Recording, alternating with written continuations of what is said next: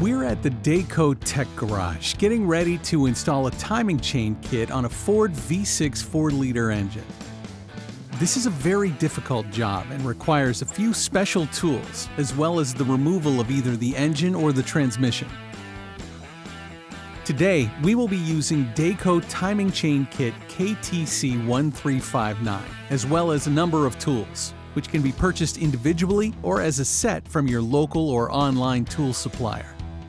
The first tool is a valve spring compressor. It's used to compress the valve springs to facilitate removing the cam followers. This is not needed if the engine is at top dead center at the beginning of the job and the engine is not rotated during the job. Next is a crankshaft pulley timing tool.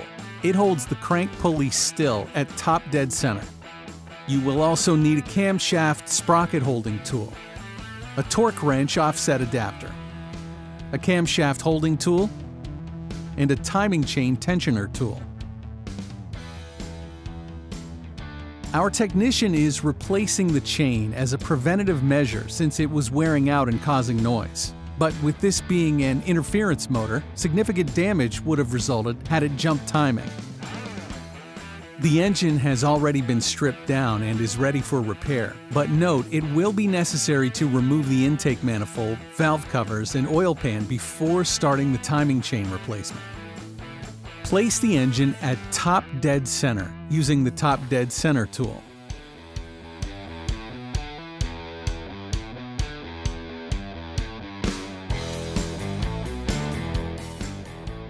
Now remove the timing cover and place the balancer back on the engine.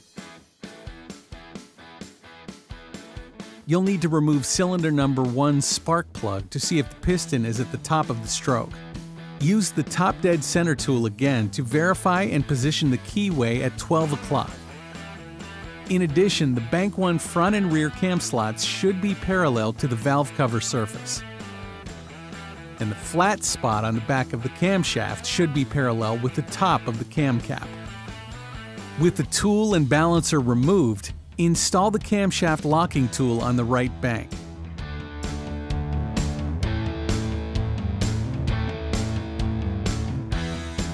Our tech is going to spin the engine around to show work needed on the backside in order to remove the upper chain. Remove the right bank tensioner. Now remove the right bank camshaft bolt. Keeping in mind this is a left-hand thread bolt. Remove the plug from the rear of the engine using a hammer and screwdriver.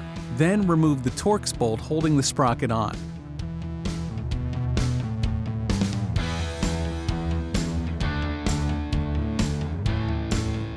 Now remove the small plug next to the larger plug. This is called the chain guide pivot bolt. After that, take off the upper chain guide bolt. Wiggle the chain and guides and remove them from the engine. Then wiggle the cassette assembly out. Assemble the new cassette, placing the correct counterbore side of the sprockets towards the engine. There are no timing marks to align on these sprockets and chain. Insert the assembly into the engine. Loosely install the lower and upper bolts so the sprockets can spin. Check the condition of the O-ring on the chain guide pivot bolt and replace if needed. Then install the bolt into the guide and screw until the guide is flat against the engine. Tighten the bolt to 9 foot-pounds. Make sure the guide will pivot on the bolt. Now install the upper guide bolt, making sure it fits properly in the slot. Torque to 9 foot-pounds. Install the dummy tensioner tool, then place the rear camshaft sprocket locking tool and tighten. Torque the camshaft sprocket bolt to 63 foot-pounds. Remember, this is a left-hand thread bolt. These next steps require an extra set of hands, so have someone hold the front jack shaft bolt still while torquing the rear sprocket bolt. Tighten to 15 foot-pounds plus 90 degrees. Note, this is a torque to yield bolt that must be replaced once it's removed. Now remove the tensioner tool. Place the new gasket on the hydraulic tensioner to avoid risking an oil leak in the future. Then tighten to 32 foot-pounds. You can remove the camshaft holding tool from the front of the engine. It is very important at this time not to let the camshaft rotate. It must remain still until the job is finished. Replace the rear block seal with a new one. It is now time to move to the front of the engine. Start by removing the left bank tensioner. Install the camshaft locking tool on the left bank cam. Remove the sprocket bolt from the left bank at this time. Always keep in mind that the crank keyway will be at the 12 o'clock position and must remain in this position so the engine is at top dead center. Place the harmonic balancer bolt back in the crankshaft and use it to hold the engine still while removing the jackshaft bolt. Now remove the crank bolt from the engine before pulling off the primary tensioner. Then remove the primary chain and sprockets. Take off the cassette attaching bolts, followed by the assembly and the primary chain guide. Next, our technician will work on the balance shaft tensioner, chain, and guides. Remove the tensioner first, followed by the guide, and then the balance shaft crank gear and drive chain.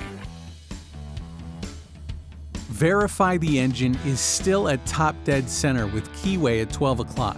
To reassemble the balance shaft, start by placing the crank sprocket and chain loosely on the crankshaft.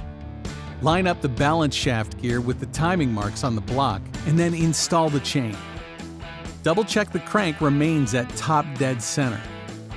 Then install the upper guide bolts and torque the bolts to 89 inch-pounds. Now install the balance shaft tensioner and tighten its bolt to 21 foot-pounds.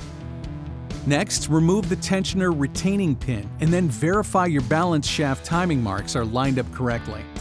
Assemble the front timing cassette, ensuring the gear counterbores are in correct position. Insert the cassette into the engine, then loosely place the guide pivot bolt and upper bolt. Again, don't forget to check the condition of the O-ring first. Torque the lower bolt to 14 foot-pounds and the upper one to 9 foot-pounds. Double check that the guide assembly is pivoting freely. Install the primary drive chain and sprockets, keeping the top gear bolt slightly loose. Then install the tensioner tool into the tensioner bore. Place the primary guide and tighten the bolts to 14 foot-pounds. Then install the primary chain tensioner and torque the bolts to 89 inch-pounds. Install the cam sprocket holding tool and tighten it down.